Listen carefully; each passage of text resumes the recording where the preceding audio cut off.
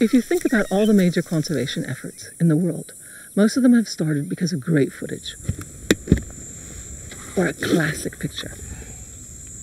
I honestly believe in my heart that the only way we're going to save pangolins is to introduce them to the mass public. Renowned wildlife cameraman Brad Bestelink has come to film with Honey Bun. You're going to see about the pace that she walks. I mean, funny little tummy. Not many people get to see a pangolin tummy. She's quick here. Yeah, she's real quick. Really moves, I mean, she's already done it.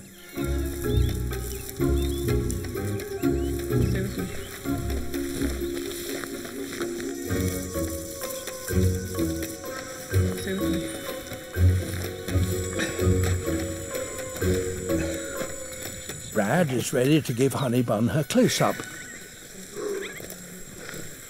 But that's easier said than done. Stick with us.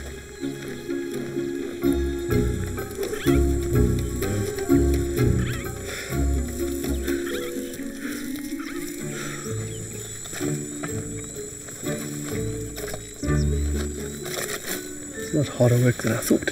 Yeah. And move incredibly quickly through the bush, and you've got to really scratch around to keep up.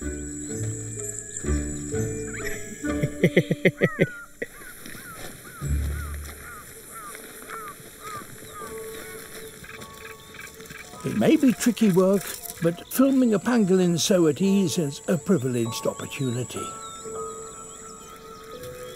I've spent the best part of 20 years in the bush.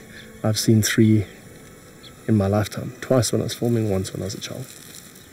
It's just great to spend a little bit of time with the pangolin, just getting on with its normal life. You know, it's just so unusual. It's really special.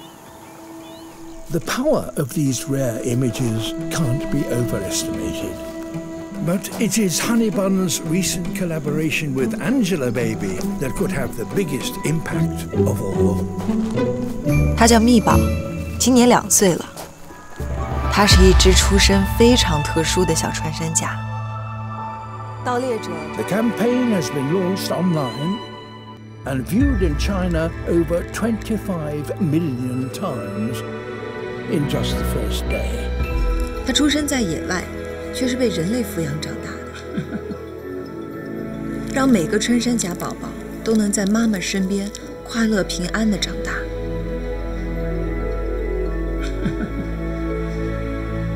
Honey Bun may not know it, but she's now a global ambassador for her kind.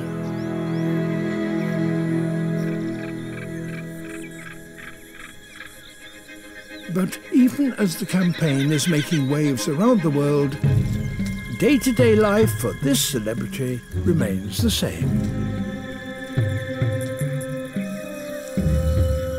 The seasons are changing. Spring rains are on the way. Honey Bun loves this time of year. So she's going to be going much deeper. She's going to be finally able to get into those ant eggs, which are full of nutrients. It's actually really nice to anticipate how she's going to look in a couple of months. She's going to gain some weight, and she's going to gain some length, and she's going to turn into a young adult. As Honey Bun grows up, she will reveal more precious secrets about her species. But there will come a time for her to leave Maria and live as a wild animal. In order to prepare her for the wild, we start pulling back. And it's not just a physical way of pulling back, it's also a mental way of pulling back. I've got to start letting her go.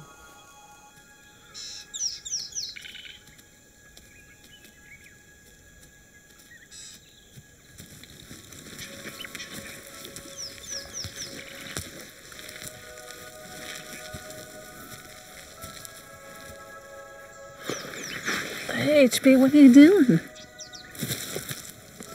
She's actually digging a deep hole, even deeper.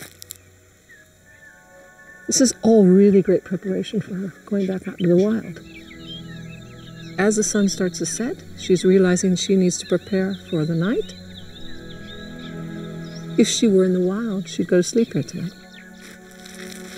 She's growing up and she's becoming more and more independent of me. And in a way, it's kind of sad, and in a way, it's really exciting. So, you know, it's all about that day that I'm going to say, you know, hey, babe, you're on your own. If the pangolin went extinct in the wild, I failed.